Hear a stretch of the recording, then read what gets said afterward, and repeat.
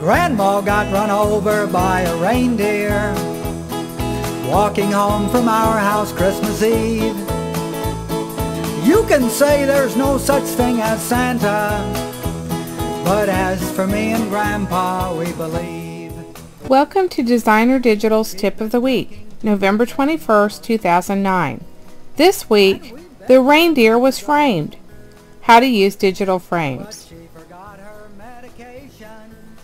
The song says that Grandma got run over by a reindeer, but we think he was framed, digitally that is. If you're trying to frame a reindeer or anyone else this holiday season, here are a few pointers that will make the task a bit easier. Begin by opening a document the size and shape of your choice. Open a photo and the digital frame that you want to use. Make the photo the active document. Get the Move tool and click and drag the photo down onto your new document. Next, make the frame the active layer, and still using the Move tool, click and drag the frame onto your new document. Target the photo layer and click and drag the photo into place. You can resize it using the corner handles here, and you can tilt it using the side handles here.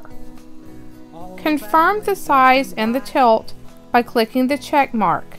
It's found here in Photoshop Elements, but in Photoshop it's found here in the options bar. Chances are you have some photos sticking out from behind the frame. To delete the section behind the frame, you can use one of two methods. You can either target the photo layer, get the eraser tool, and begin erasing away the section of the photo that falls outside the frame. An easier way to do this is to target the frame layer. Get the magic wand tool and click once inside the frame. This puts the selection inside the frame. You can see what's selected by following the marching ants. Select the inverse by pressing Ctrl-Shift-I. On a Mac system, that's Command-Shift-I, to select everything outside of that frame area. Now switch back to the photo layer and press Delete or Backspace on your keyboard. This erases everything outside of the frame window. Press Ctrl-D or on a Mac system Command-D to remove the selection. When you're working with frames and you accidentally pull the frame in underneath the photo layer, there's an easy way to fix this. The photo is on top of the frame and that's not where we want it. So to fix it, come over here to your Layers panel and simply drag the photo underneath the frame. Then you can continue resizing, repositioning, and erasing away the excess like before. Another problem you may run into is if you're using a frame that has a drop shadow already attached. When you use the magic wand tool to select the inside of the frame, it may come inside of the drop shadow.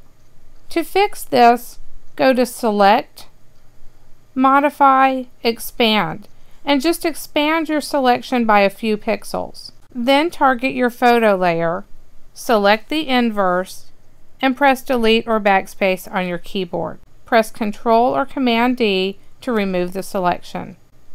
Now you know how to frame or get framed this holiday season. Next week we'll continue our holiday preparation series with a tutorial on how to load and use a digital brush. Grandpa's gonna sew the pants off of Santa, that's what Grandpa's gonna do. Grandpa's gonna sew the pants off of Santa, 'cause Grandma would have wanted him to. Grandpa's gonna sew the pants off of Santa, he knows the law is on his side. Grandpa's gonna sew the pants off of Santa, Santa's going for a ride. Yesterday the judge arraigned the reindeer. Rudolph was the first to take the stand. They asked him for the truth about old Santa. Rudy said he's just a fat and jolly man. Now Santa is before the prosecution. He looks a little thinner on the stand. And if they take away his flying license, there won't be any Christmas in the land.